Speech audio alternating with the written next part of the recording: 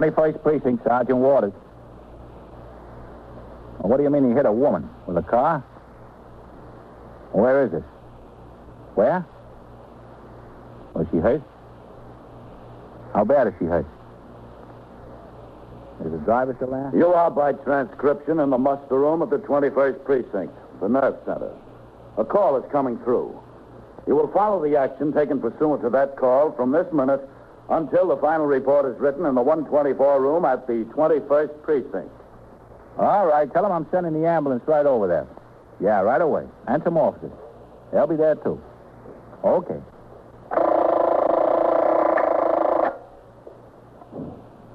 "21st Precinct. It's just lines on the map of the city of New York. Most of the 173,000 people wedged into the 9/10 of a square mile between 5th Avenue and the East River wouldn't know if you asked them that they lived or worked in the 21st. Whether they know it or not, the security of their homes, their persons, and their property is the job of the men of the 21st Precinct. The 21st. 160 patrolmen, 11 sergeants, and 4 lieutenants, of whom I'm the boss. My name is Cronin, Vincent P. Cronin. I'm captain in command of the 21st Precinct. I was doing day duty, 8 a.m. to 6 p.m. At 2 minutes to 8, Sergeant Waters on TS rang into my office and told me the 8 to 4 platoon was ready to turn out. I got up from behind my desk and walked out the office and crossed the muster room. Lieutenant Gorman, the desk officer, pressed a button that rang a bell in the back room, and the 47 men who would patrol the streets of the precinct for the next 8 hours marched out in a military manner and formed ranks in front of the desk.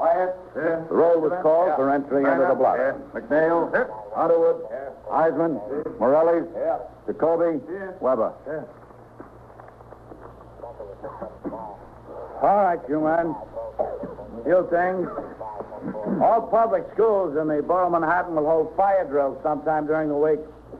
All men are regularly assigned to school crossings will inquire of the principals exactly what time the drills are scheduled.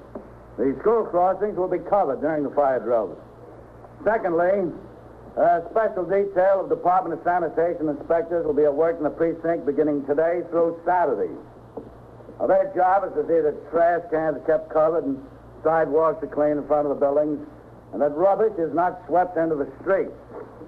Now, there'll be a lot of summonses issued. You men on post have a lot of information in regard to habitual offenders of this nature.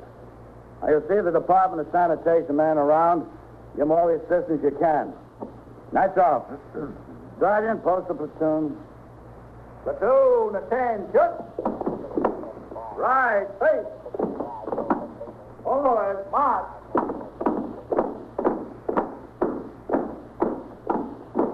Captain. Yeah, Ren. What about that strike over there at the laundry? Still quiet by noon? Can I take that man off the fixer over there? Oh, yeah, if they're still down to one picket, Ren. Yes, sir. Well, they were yesterday. Just a second, Ren. I want to see what this is coming in. Yeah. Was he hurt bad? Pedestrian struck by a cab, Captain. All right. Stay right there and wait for the officers. Yeah, I'm sending the ambulance. Okay. 21st Precinct, Sergeant Waters, CB. A female pedestrian struck by a taxi cab at 73rd and 3rd. Yeah, send an ambulance. Over the call box there. Okay. What have you got, Sergeant? A woman struck by a taxi cab at 73rd and 3rd. That was a cab driver who rang in on a call box. Is she hurt bad? He says she's unconscious. Pretty old woman, he said. Stepped out between 2 parked cars. All right, I'll roll on it. Notify the detectives. Yes, sir. Do you want me to get a car in here for you, Captain? No, one of them ought to be out in front of the building by now. In relief, I'll grab it. Okay, Captain. As soon as I sign the blotter. Yes, sir.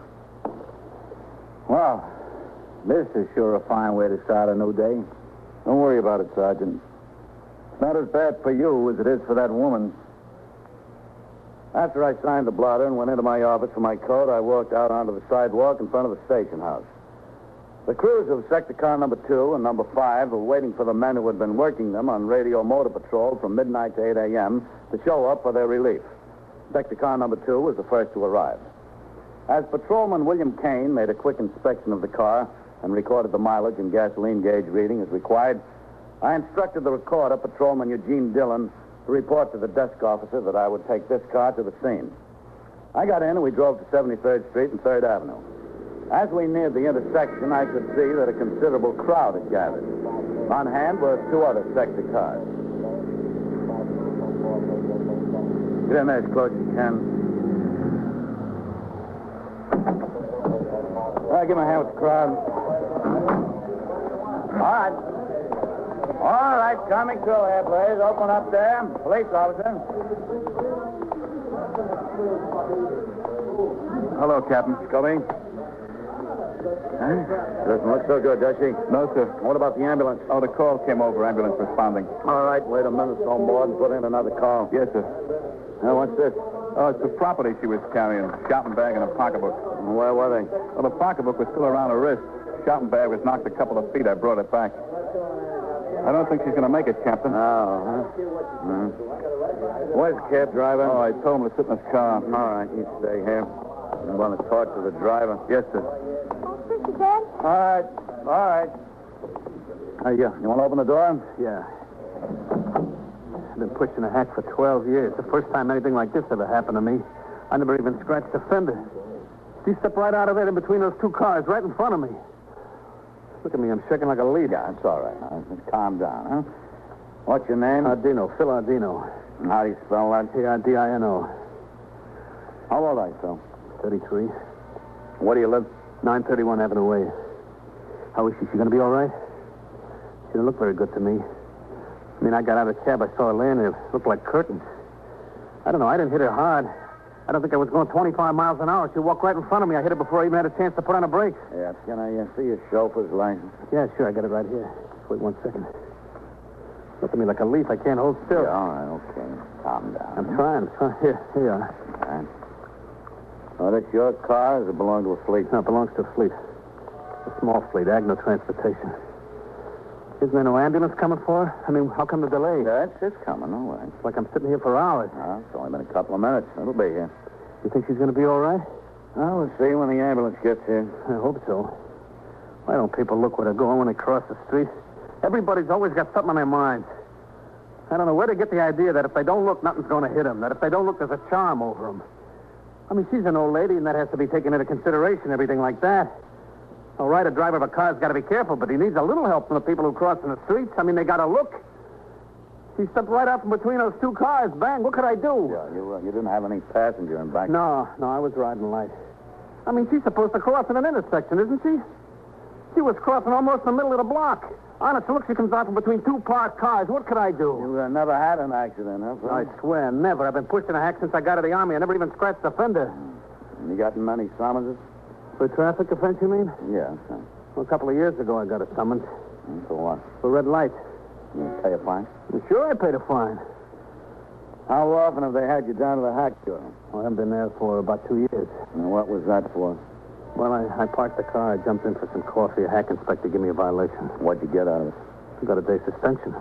Plus the day I lost going down to Bureau. Honest, she stepped right out from in front of me. I swear I could have missed her if I was going 2 miles an hour. It was like she had her head down. She started to run across the street. She didn't look nothing. Hey, you think that's the ambulance? Yeah, sounds like it. Oh, I hope she's going to be all right. I hope so, too.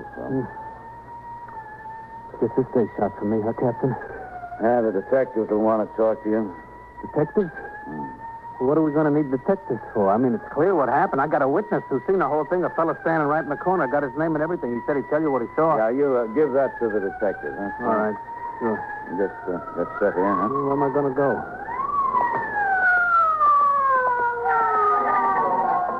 All right, now I have to get back on the sidewalk. Go on. Get back there, please. Back there. Okay, let him in here, will you? Now, move back. Hey, Move back. Come on. Get those Let 'em people through. back on the sidewalk.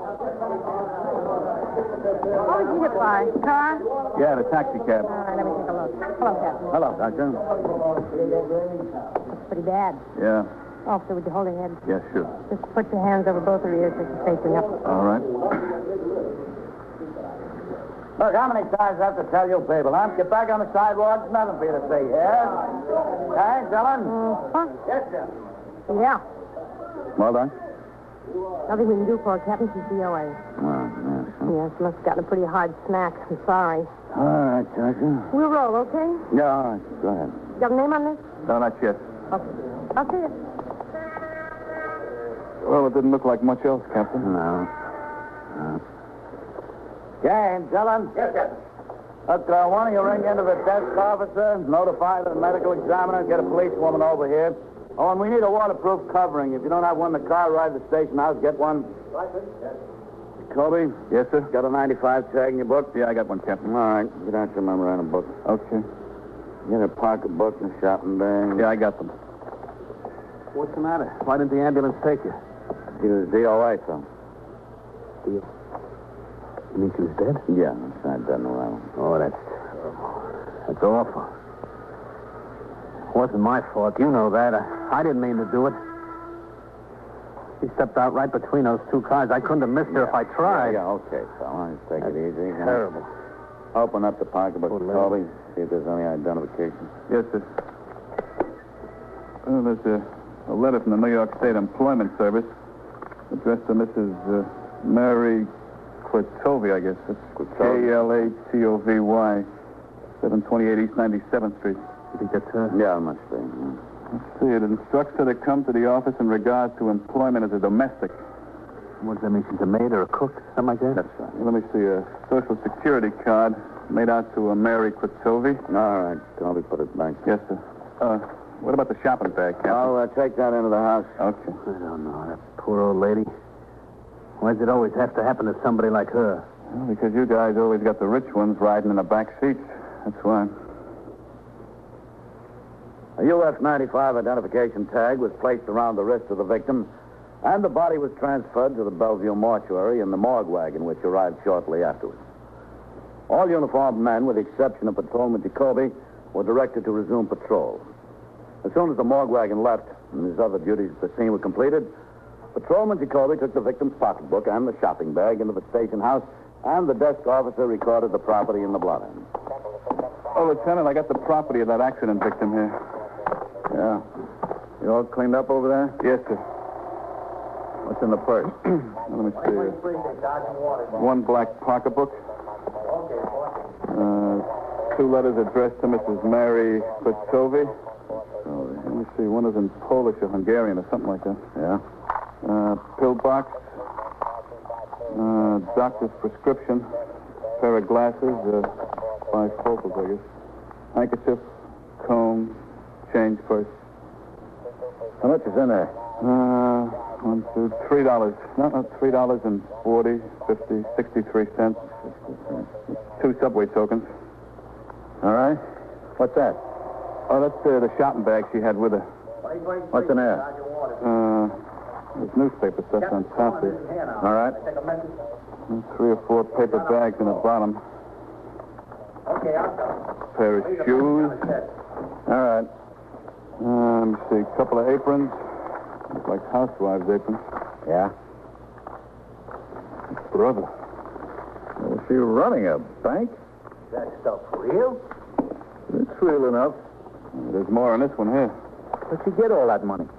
Well, you know what housemaids get in this day and age. I'm going to become a butler. All right, Jacoby, start counting it out. Yes, sir. Let me see. 50, 100, 150, 200, 300, 350, 400, 450, 550, 650, A mint. 750, A regular mint. 850. Let me see. 900, 1,000, 100, 200, 250, 350. He hasn't made a dent in it. 400, 450, 500, 1,600, 1,700, 1,800. You are listening to 21st Precinct, a factual account of the way police work in the world's largest city. Clarity, impartiality, and insight are 3 words which well describe the distinguished radio reporting of Edward R. Murrow. Clarity guarantees that you'll get all the facts you need. Impartiality guarantees that the facts are presented as is, without bias or coloring. And insight guarantees that the facts are presented interestingly and vividly. The moral manner of news reporting compels attention and respect. Listen to CBS Radio every weekday night when Edward R. Murrow reports the news on most of these same stations. And now back to Captain Cronin and 21st Precinct. Within another few minutes, the count of the money in the victim's shopping bag was completed. It totaled $9,463. In the meantime, the cab driver had been taken to the station house by 21st Squad detectives, whose job it was to determine whether any criminal negligence was involved. Detective Louis DeLuca had been assigned by Lieutenant King, commander of the 21st Squad, to make an investigation and locate either relatives or close friends of the victim. His search took him first to her apparent address, 728 East 97th Street. After examining the contents of the room and interviewing the superintendent of the building, he drove to an apartment house on West 186th Street in Washington Heights. There, he took the self-service elevator to the fourth floor and walked down the hall to apartment 4D. Is this the residence of Mr. George Provost? Yeah, who is it? Is Mr. Provost home? I'm a police officer.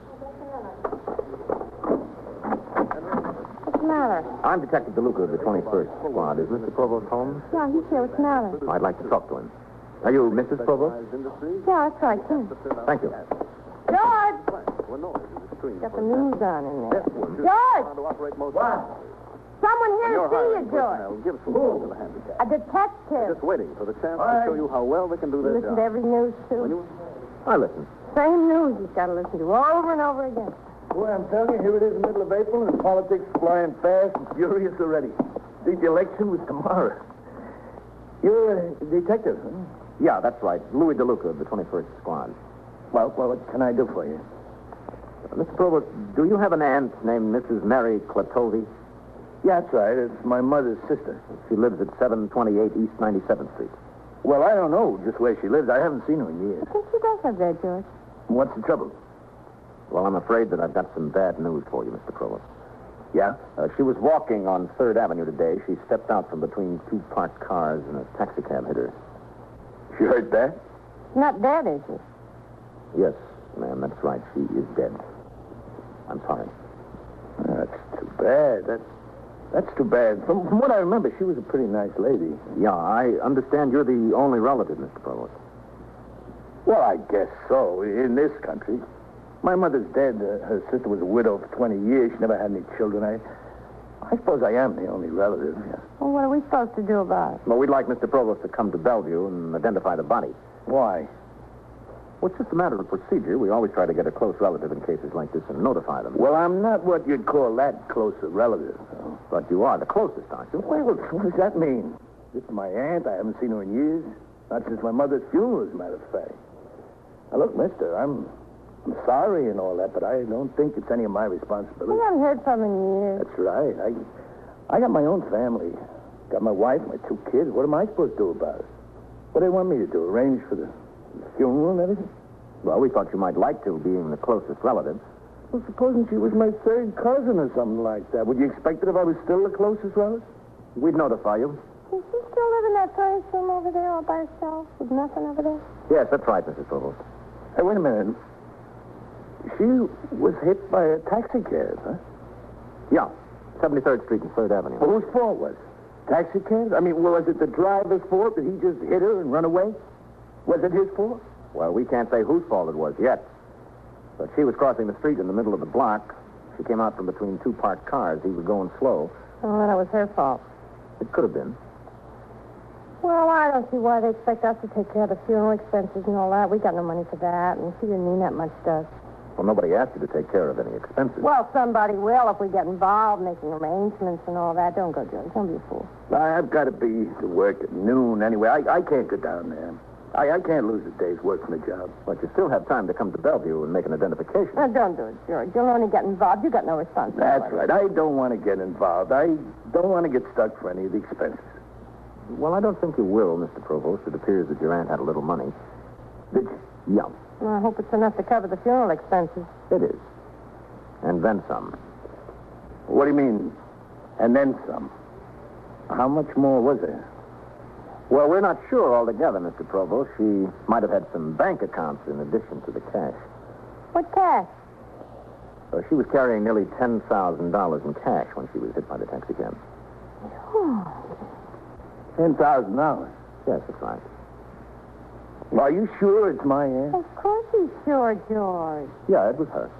Pinky, he needs you to make an identification and arrange for the funeral. I think you ought to. After all, she was your closest relative. Oh, sure, Alma. I intend to do everything I can. As I remember, she was a nice old lady. Really nice. Yeah, she was always good to me when I was a kid. She was crazy about my mother.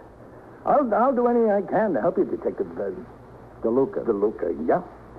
Anything. I just want to be of all the assistance I can be. I want to help. Mm-hmm. Well, you can come over to Bellevue with me and identify. And then what? And then, just as soon as the medical examiner releases the body, you can make any funeral arrangements that you want. Well, where's the money? It was taken to the 21st Precinct station house. It'll be safe there, won't it? Well, it couldn't be much safer. It's entered in the blotter and will be turned over to the property collector department. Oh, there's no aspersions, man. I was just concerned. I'm the closest relative, you know. Yeah, I know. Meanwhile, at the station house, Philip Ardino, the driver of the taxi cab, had been taken to the 21st Detective Squad on the second floor.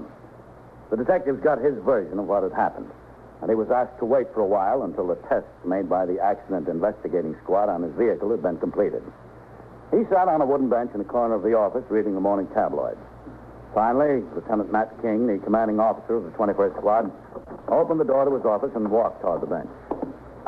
Mr. Ardino? Yeah? I'm Lieutenant King. Oh, how do you do? You come into my office for a minute, Mr. Ardino? Sure. In here. Okay. Everything's going to be all right, isn't it? How long do I have to stay here? Sit down, yeah? Okay. I had to send the detective who's been talking to you out on another case. Oh, that's all right. He told me what your story was. He told me that he spoke to the witness whose name you had written down. The witness verifies your story. That's the absolute truth. She stepped out from between two parked cars. Nobody could have seen her. Right in the middle of the block there. Anybody who happened to be coming along at that time would have hit her. Yes, that's what he said it looked like. And the officers who checked out your car just called me, said the brakes and the steering apparatus and everything are in working order. Absolutely. My fleet wouldn't let a car out of the garage unless they were in perfect working order. So what we're going to do, we're just going to let you go. If there's anything else develops in this case where we need you, we'll be in touch with you. Oh, by all means. Okay. You mean that's all? Except one thing. As a matter of form, a report of this accident will go to the Hack Bureau. We'll be able to hear from them. I knew I could count on that. If you come on downstairs with me, I'll get the keys to your cab for you. The officers who checked your car left them with the desk officer. Yeah. I'm going downstairs. I'll be right back. All right, okay, Rob. How do you feel, Phil? Well, still a little shaky, you know. Go ahead. What are you going to do the rest of the day? You're not going to work. Me, I should say not. Take that car up to the garage and leave it there. I'm going to knock off the rest of the day. Good idea. Telling me. Where something like this can really start you shaking, you know what I mean? Yeah, I know what you mean. All right. Right over to that desk, Mr. Ardino. Hello, Matt. Red. The keys to his hack were left here. Can I have them? All right. Yeah, sure. There we are. Pick them up, Phil. Yeah. Are you all straight and away, Matt? Oh, yeah, Captain. We're fine. Captain, I'd like you to know I appreciate everything you fellas did. Under the circumstances, it was pretty tough for me. I want you to know that you and the men around here were okay, and I appreciate it. Okay, Phil. Thanks. Who's going to get all that money she had with her? Can you imagine carrying around almost $10,000 in cash? 9 million people in the city of New York, and one with $10,000 in cash in a shopping bag has got to step in front of my cab. How do you like that? Huh? Why did you have to pick on me? Just walk right over there, folks. Hello, lad. Oh, Lieutenant. Hello, Captain. How's it looking? This is Mr. and Mrs. George Provost. He's the nephew of that woman who was hit by the cab this morning. Oh, yeah. How do you do? Hello. How are you? This is Phil Ardino, the driver of the cab, Mr. and Mrs. Provost. Oh. Listen, I want to tell you I'm sorry. These officers will tell you that it wasn't my fault. Honest, she walked right out from between two parked cars. Mr. Provost, I want you to know that there's no evidence of criminal negligence in this case. We're releasing Mr. Ardino. We're releasing his car. Well, I understand that. It's just too bad it had to happen, that's all. That's the way I feel about it.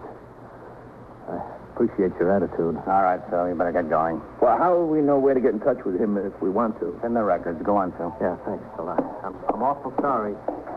Well, is this where they got my aunt's money? Yeah, that's right. In the custody of the desk officer. Well, he's the closest relative. How does he get it? I mean, after all, it's ours, practically. It is ours. He's got nobody else.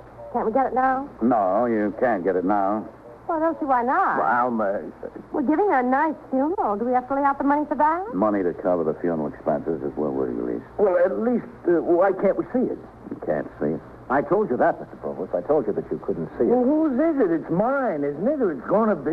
The money is going to be sent down to the property clerk of the department. If you're not left a will, the will will be probated, and this becomes part of her She estate. didn't leave a will. She's from the old country. She didn't know anything about wills. Well, then it's up to the public administrator to distribute it to the heirs on direction of the surrogate's court. Look, why do we have to go through all that rigmarole? We're the only heirs. She had nobody else, just us. Why all the red tape? It's the law, Mr. Provost. What about what's in her room over there? Understand there might be some more money over there and some bank books, maybe some bonds and things like that. What about what's over there? The public administrator will go over there and make an inventory. You can arrange to go with him. Well, what can I do about it? I'm entitled to get my hands on that money. It is mine. I suggest you see your lawyer, Mr. Wait Provost. a minute. We're entitled to some information. All right, you will Yeah. talk to the desk officer over Wait there. a minute. Yeah, he'll give you all the information you want. His name is Lieutenant Gorman.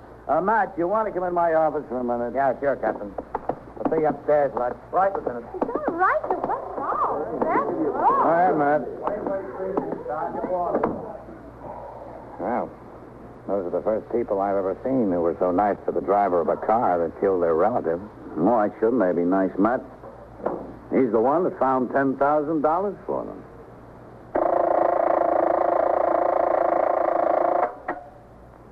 "21st Precinct, Sergeant Waters." Who? What happened? Fell off a truck. 21st Precinct transcribed, a factual account of the way police work in the world's largest city, is presented with the official cooperation of the Patrolmen's Benevolent Association, an organization of more than 20,000 members of the Police Department, City of New York. James Gregory in the role of Captain Cronin, Ken Lynch as Lieutenant King, Harold Stone as Sergeant Waters. Featured in tonight's cast were Santos Ortega, Frank Moss, John Laren, Bill Zuckert, Mandel Kramer, and Elspeth Eric. 21st Precinct is written, produced, and directed by Stanley Niss. Roger Foster speaking.